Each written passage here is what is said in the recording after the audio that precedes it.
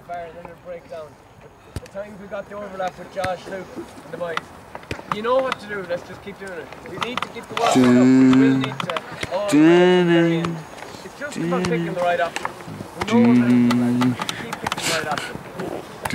Overlap is this ending. Absolutely massive flow back there, keep twisting it up. As best you can, lift that overlap. Totally split. But as I said, boys, it's a heavy, sloppy day. It suits them.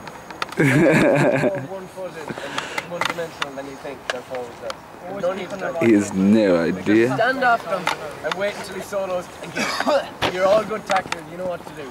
It's just a matter of keeping our heads on and fucking realising how much do we want this now, this hat. You know?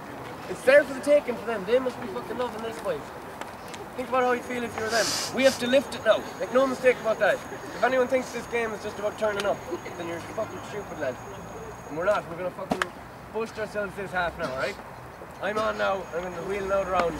Luke is that extra layer going forward as well. Max, you're poking well, that's why I put them there. There's no need for them in the backs, I don't think. Same quality ball out, filled it out, fair play.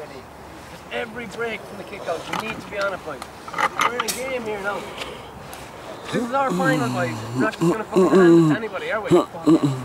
We think this is fucking wrapped up for us. It's fucking not. We have to go up and earn it. And they're gonna make us earn it, don't you worry about that. They'll fucking make us earn it. And we will.